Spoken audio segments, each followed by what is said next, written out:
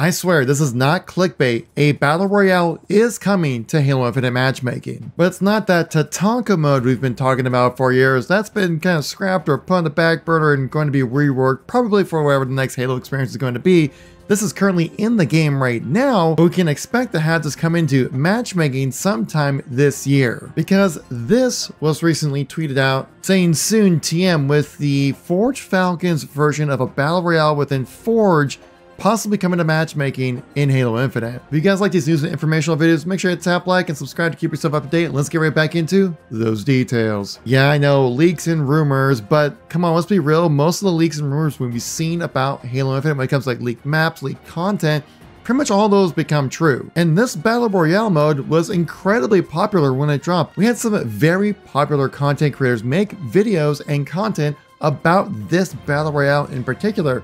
Specifically, Jack Frags had a video with over 600,000 views just doing a typical playthrough thing that he does, as well as Tim the Tatman with similar amount of views doing a live stream about this Battle Royale as well, because people want a Battle Royale within Halo. Why is that? Because, well, Battle Royale is still the most popular mode within the FPS genre, and honestly, Halo would work really well for a Battle Royale, but somehow we just haven't received it for Halo Infinite. It doesn't look like it's happening anytime soon, officially, but it will be coming to matchmaking soon, and why this Forge version of Battle Royale actually really works. So you're probably thinking like, oh, it's within Forge, so it's like small player counts, it's going to be limited, so it's not really going to be that fun. True, it is limited to 24 players like your typical big team battle mode, but other than that, this mode plays just like a regular Battle Royale. I even have a video on my channel showcasing the gameplay and playing it live. And the cool thing about this Battle Royale mode that's been made within Forge, it supports solos, duos, trios, and quads,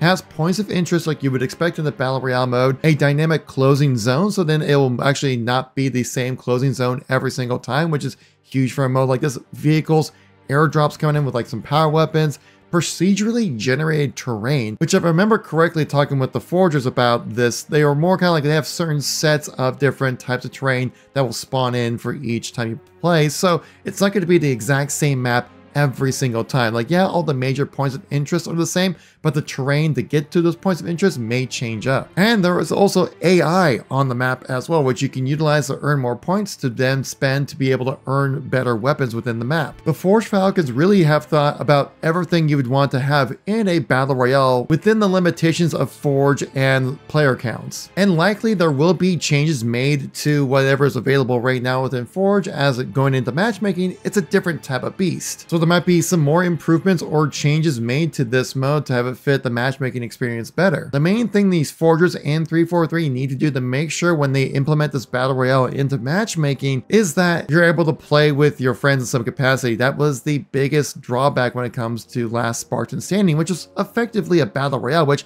personally, I really enjoyed the mode. While a really fun take on the Halo experience, and I played it a ton, it was the least played mode by far within all the modes available for Halo Infinite. I think mainly that's because it was only available for solos, and it was a rather repetitive experience, and also on the regular BTB maps, which the spawning didn't really quite work out super well, because you would basically have people respawning at either ends of the map, and then people would have high grounds at either one of those bases, because these maps were designed for a big team battle, not necessarily a free-for-all type mode.